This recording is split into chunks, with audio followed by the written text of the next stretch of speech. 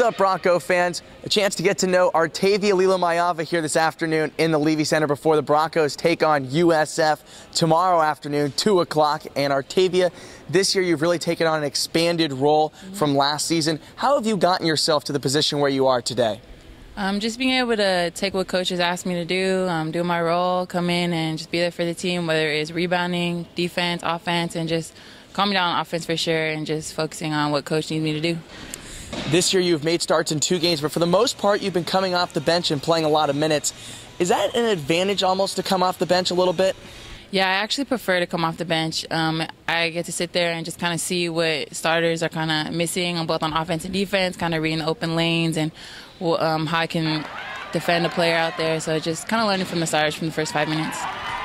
Team's off to 11-6 start, 3-1 in conference, both those best since 2008.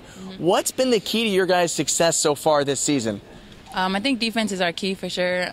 Once our defense is fired up, it leads to our offense, scores, points. And big thing is communication on defense and just talking it up and keeping each other accountable, learning both on and off the court from each other. So. Hey, Saturday, that's tomorrow, of course. USF here in the Levy Center, 2 o'clock. Arteivia, do you have any words for the fans? Yeah, rivalry game. Come watch us ball out. There you go. Arteivia Lilomaiava wants to see you come out here in the stands and watch them ball out tomorrow, 2 o'clock against USF. For SantaClaraBroncos.com and Arteivia Lilomaiava, I'm John Nash.